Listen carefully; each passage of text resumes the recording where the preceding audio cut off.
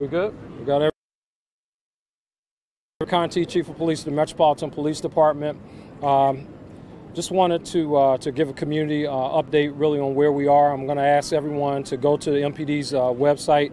We just released an updated video involving the shooting that occurred last night at 8:20 here on 14th Street at 14th and Riggs.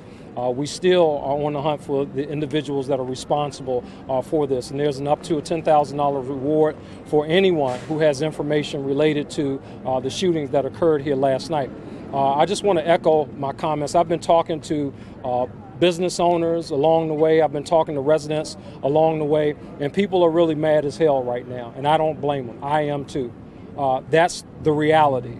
And the other reality is, I think that people are sick and tired of being sick and tired. I think that people want to ensure that there is accountability for what's happening in our communities. When these individuals are caught, somebody, please look at those images. Look at that vehicle. If you recognize that vehicle or who was operating that vehicle, please call us 202-727-9099 or text us anonymously to 50411. I'll end my formal statement at this point and answer any questions that you might have for a minute.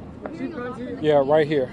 Yeah. How you're out here today, but the woman that spoke with you as you guys walked said she has shootings in her community often, and she's not seen presence like we're seeing here today. What would you say to those folks and just people in general? Yeah, what I said to that woman specifically was, she said 14th and Irving, and I said that we had officers there, part of our community focused patrol last night, and they recovered a gun from that individual in that community last night. And what I also said to her is that now it's our responsibility to watch that case. Let's see what happens with that case. Did that case get paper? What happens when it goes through the judicial system? How is that individual held accountable for his actions? Our officers were there in the community. Somebody brazenly fired shots in that community. A gun was taken off the street. An illegal firearm was taken off the street there. How do we hold that individual accountable? Next question. Yes, ma'am. Police were here when the shooting happened last night. They responded very quickly, within 5 seconds. But the individual shooting don't seem to care. So how does the department handle that? We're going to do what we do. We're going to arrest people. We're going to lock them up. And what I'm asking is that the system, the ecosystem, our justice system, does its part in terms of making sure that these folks are held accountable. I'm asking community members, join with me. If you're sick and tired of being sick and tired, join with me. My voice is only but one voice, and I've been saying this for a long time. I've been in this city for 30 years. I've been in this city all my life, but I've been in this police department for over 30 years. This is the same movie. This is the same movie that when I was a boy growing up here, the same movie. When are we going to do something different? And what different looks like, what does not happen here is accountability. We're not ready. People are not ready to have that conversation. When I start talking about accountability, people start talking mass incarceration. I'm not talking about mass incarceration. I'm talking about holding people accountable who make our communities unsafe, who make it unsafe for you, for me, and for the people who were out here walking around, who made it unsafe for Nia Courtney over in Ward 8, who made it unsafe for the young man who lost his life over in Ward 7 last night. I'm talking about those individuals who brazenly use illegal firearms in our street. Another firearm recovered last night, 1100 block of S Street, moments before this.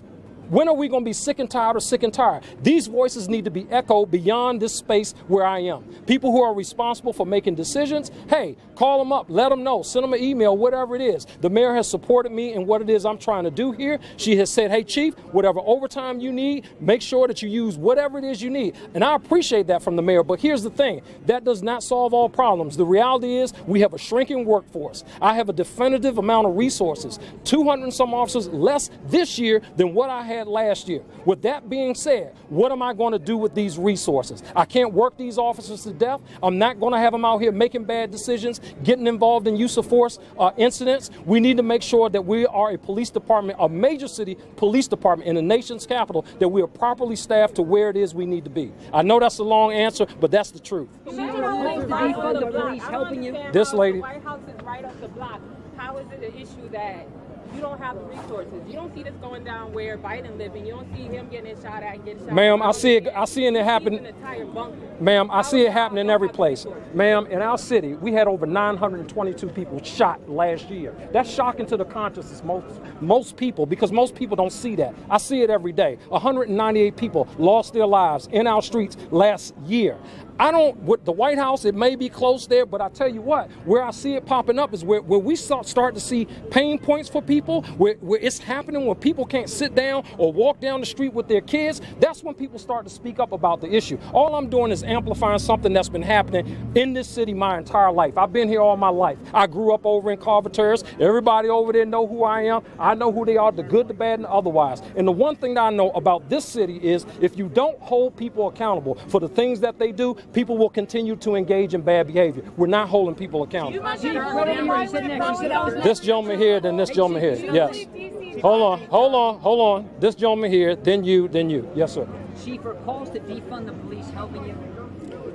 I don't think that those calls are helping right now. I mean, those are conversations. I don't fund the police department. Those are conversations that legislators and whoever else, I mean, you can really kind of point that to them. Do you make you mad, though? Does it make you mad to defund the police? So many of these folks evade detection and arrest. There are cameras on every single building here.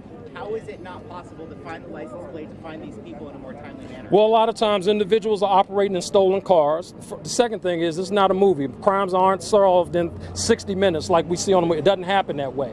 The car is probably stolen, might not be, I don't know. It's part of the investigation. The key point is, when we do identify these individuals, let's think about the individuals who we locked up in 2020 during COVID that have not been through a judicial process. Where do you think those individuals are today? They're out in community. They're out in community right now. Individuals who have been locked up for violent crime, individuals who have been locked up with firearms, they're in our communities today. Hold on, this gentleman here. Chief Conti, tonight and this weekend is supposed to be another beautiful weekend. People want to get out. We saw what happened last weekend. What is your promise to folks out here who want to get out, who are scared about going out? I'm asking that the people who are in the community, or not asking, but let's letting folks know that our police officers will be out here. Every available resource that we have, we're putting out to community, to assist in community, not just with a visible patrol presence, but in addition to that, with the investigation. These cases, they have to be investigated. So our detectives are working hard. We continue to make progress on the cases that we've been dealing with, but I want the community to know that I stand by them, that I'm with them, and I'm asking the community to also be with me on this issue. My voice is one voice, but I'm asking for the community to help amplify what's really happening in our streets. One last question, Lou. Chief, yes, one of the merchants on the street thinks the cause of last night's shooting was a fight between drug dealers. Can you say what the cause was? And, you know? Lou, I wish I knew, but let me tell you something that I'm seeing. Since you asked the question about drug dealers, we have taken on a mindset that marijuana is not really a big issue in our city. I can tell you that marijuana undoubtedly is connected to violent crimes that we're seeing in our communities. When you have something where people get high reward, they can make a lot of money by selling illegal marijuana, and the risk is low, the risk for accountability is very low, that creates a very, very, very, very, very bad situation, because those individuals get robbed, those individuals get shot at, those individuals get involved in disputes all across our city. I'm seeing it happen more and more all across our city in all different wards. Last year, we had a murder up in Ward 3, up on Western Avenue, tied to an illegal marijuana pop-up. Here recently, on North Capitol Street, we had another illegal marijuana place that somebody entered into with guns, duct taped somebody, and put a gun to somebody's head in there. Unlawful marijuana pop-ups, unlawful distribution of marijuana in communities, that is a bad recipe for disaster. And again, think about it. People, what's the risk for people? Is there a prosecution that's going to happen? Really? Is there a prosecution that's going to happen of a guy with marijuana? I've heard from some community members that say, hey, these guys are keeping scales on them where they're measuring out their marijuana to the T so that the police are not able to lock them up. That's something that we have to look at as a community. I know, again, marijuana, not a big issue, but it's tied to violent crime, some of the violent crime that we're seeing in our city. Thank you all for your questions. Are you 200 cops short or 500 cops short? No, we're a little bit more than 200 cops short. We're at this time last year we were at 3,800. This year we're at 3,584 as of today. Thank you.